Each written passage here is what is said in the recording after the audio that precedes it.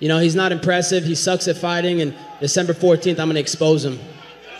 Kamaru, what do you make of the idea that you guys are pretty much dead even when it comes to your skill and the techniques that you use?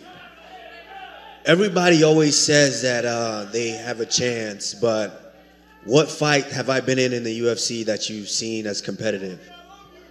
Emil Meek. You barely beat that guy. He sucks. You gassed out in 3 rounds. Who?